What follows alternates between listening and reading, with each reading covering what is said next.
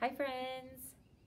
Journaling time today is going to be about let's plan our day. So let's make a plan for what we want to do today.